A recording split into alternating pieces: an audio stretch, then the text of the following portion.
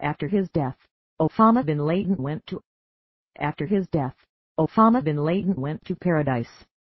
He was greeted by George Washington, who slapped him across the face and yelled angrily, "How dare you attack the nation I helped conceive?" Then Patrick Henry punched Osama in the nose and James Madison kicked him in the groin.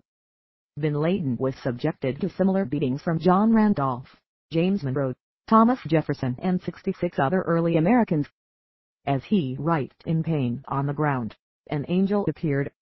Bin Laden groaned, "This is not what I was promised." The angel replied, "I told you there would be 72 Virginians waiting for you. What did you think I said?"